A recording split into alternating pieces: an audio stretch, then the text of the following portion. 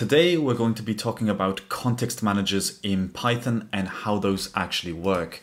And you've already encountered context managers many times when you use the with open file as f, and then you go ahead and do your logic.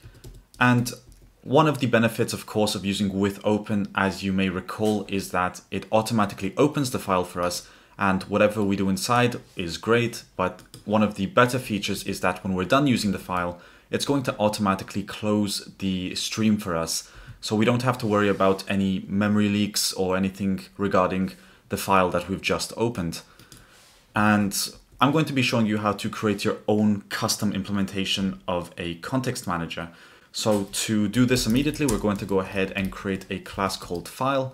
And inside here, we're going to create an initializer. So def init, and we're just going to take a name for the file, just for an example. And that's self.name is going to equal name. And then down here, we can get started with the context manager. So one of the most important Dunder methods for the context manager is the enter method. And this tells us that we're entering into the file, and this is where we should put all of the starter code, whatever you want to happen when you're opening a file, for example. So here we can go ahead and say print f opening, and we're going to format, or if I can open the curly brackets, I can't find that. And we're going to insert self.name, and I'm going to use the ellipses. So that's going to create the logic that we want when we enter the file. And one very common thing to do here is to return self, so we can further use the file and we can access whatever functions are inside the file. I'll show you later what this does when we actually open the file. And then the second most important context manager Dunder method is the exit. So if we go here and type in def exit, you'll see that we're going to have a lot of parameters here, and these are all for the exceptions. So we have an exception type, we have an exception value, and an exception traceback. And of course, you can use those variables to try to handle whatever errors come up in case they do something that's funky inside the code. But in general, you just want to go ahead and insert your clean down code. So whatever it takes to close the file that you just opened.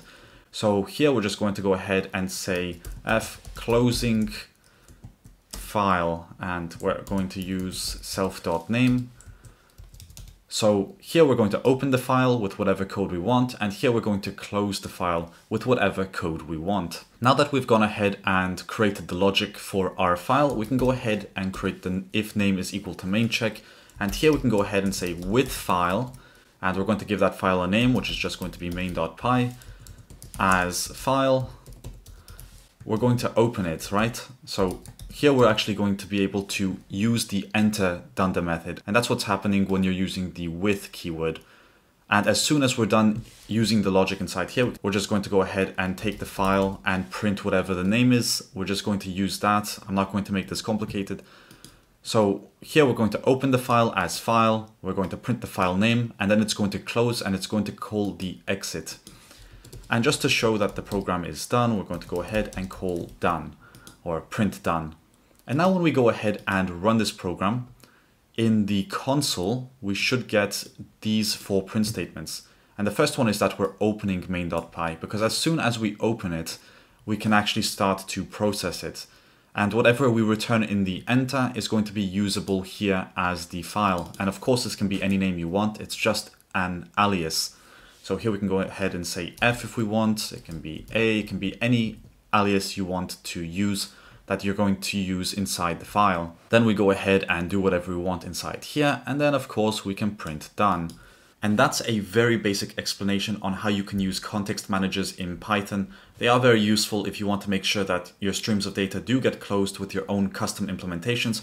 Because again, if you use something such as with open, it's going to automatically use this enter and exit functionality. So you don't have to implement it by yourself if you're opening a stream of data.